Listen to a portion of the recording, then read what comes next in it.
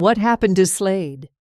Comprised of singer-slash-guitarist Noddy Holder, guitarist Dave Hill, bassist Jimmy Lee, and drummer Don Powell, the group originally formed in the spring of 1966 under the name The In-Betweens, playing out regularly with a mixture of soul and rock tracks. As The In-Betweens, they gained greater recognition and began to get supporting gigs with acts such as The Hollies, The Yardbirds, Georgie Fame, and Spencer Davis.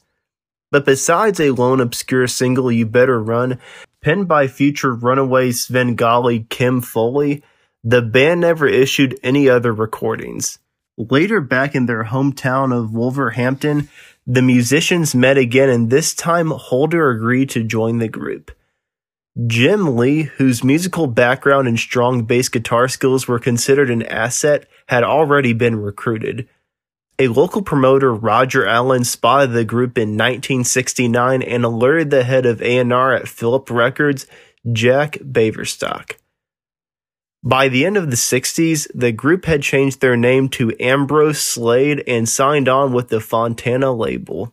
Baverstock also found the group an agent, John Gunnell, who had previously worked with the entertainment entrepreneur Robert Stickwood.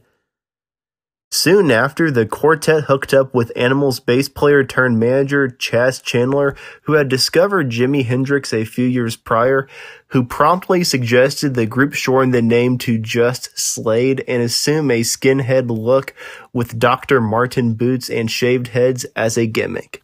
After several albums featuring few original compositions from the quartet came and went, such as 1969's Beginnings and 1970's Play It Loud, the group began to write their own tunes, grew their hair long, and assumed the look of the then burgeoning glam movement, joining the same cause championed by such fellow Brits as David Bowie and T-Rex.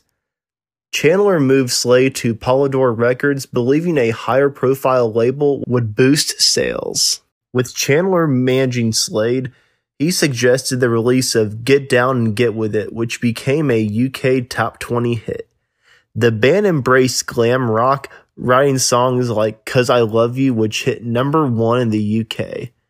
Slade's live album succeeds, followed by hits like Take Me Back Home and Mama, We're All Crazy Now. Come On Feel the Noise and Squeeze Me Please both topped the charts, but a car crash briefly jeopardized the band. Powell's recovery led to the Christmas single Merry Christmas Everybody, which became a hit in the UK and is still being played a lot to this day. Slade experimented with musical styles, releasing successful singles like Every Day and The Banging Man. In late 1974, Slade explored filmmaking with Slade and Flame, portraying the rise and fall of a fictional 60s group. The soundtrack's Far, Far Away reached #2 in the UK.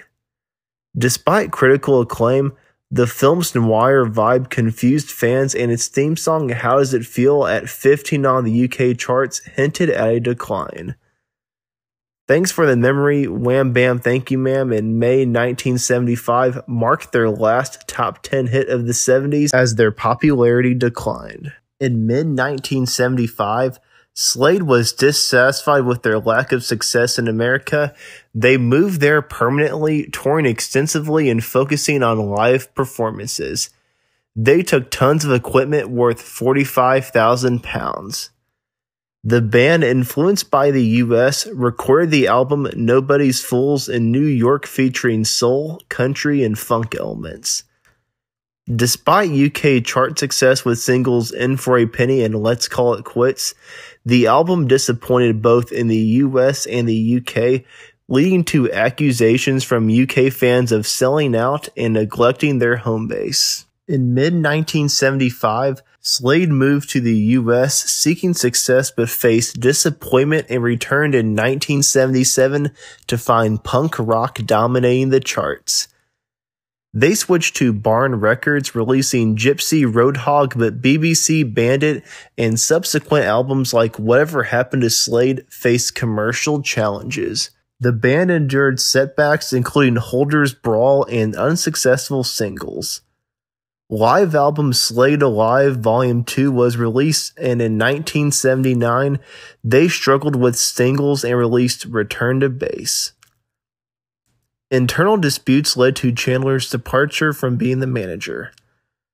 Slade faced further challenges, with Lee forming the Dummies and Holder briefly considered for AC/DC. The band's EP, Six of the Best, failed to chart, and by mid-1980, Slade stopped working together. Hill turned to driving couples to weddings in his Rolls-Royce, but the venture didn't flourish. Despite challenges, Slade maintained confidence in their songs during this difficult period. In the early 1980s, Slade experienced a resurgence with RCA Records. They released the power ballad My Oh My, which reached number 2 in the UK and found success in Europe. The album The Amazing Kamikaze Syndrome followed but had limited chart success. The release of the Celtic-flavored rock jig Run Runaway helped boost the album's performance. Slade continued producing, and Holder collaborated with Lee on projects like Girl School's cover of T-Rex's 20th Century Boy. In the US, Quiet Riot's cover of Come On Feel the Noise revived interest in Slade, leading to their signing with CBS Records. The singles Run Runaway and My Oh My gained traction in the US, marking Slade's first and only top 20 hit in the US. The album was reworked for North America as Keep Your Hands Off My Power Supply and achieved success. Unfortunately, a planned tour with Ozzy Osbourne was cancelled after Lee's health issues, leading to the band's return to the UK and subsequent inactivity. Through the late 80s and early 90s, Slade faced commercial challenges. They released various singles, including All Join Hands and 7-Year Bitch, but struggled to maintain chart success. The album Rogues Gallery received critical acclaim but fell short commercially, impacting Slade's visibility. A compilation, Slade's Greats, and the album Nights and Emeralds feature new tracks, yet the band's chart presence dwindled. In 1986, Okie Kokie was re-released, and a fan convention marked a significant event. Slade experimented with releases like Still the Same and That's What Friends Are For, but these faced limited success. The final studio album, You Boys Make Big Noise, encountered poor promotion and chart performance. Slade returned to Cheapskate Records, releasing You Boys Make Big Noise and Ooh La La in LA, but both experienced commercial setbacks. Attempts in 1989, including a new album announcement by Holder, didn't materialize, and Merry Christmas Everybody re-releases had limited impact. Hill formed Blessings in Disguise, and Lee pursued solo endeavors. In 1990, Holder and Lee produced a cover of Merry Christmas Everybody by the Metal Gurus, contributing royalties to Childline.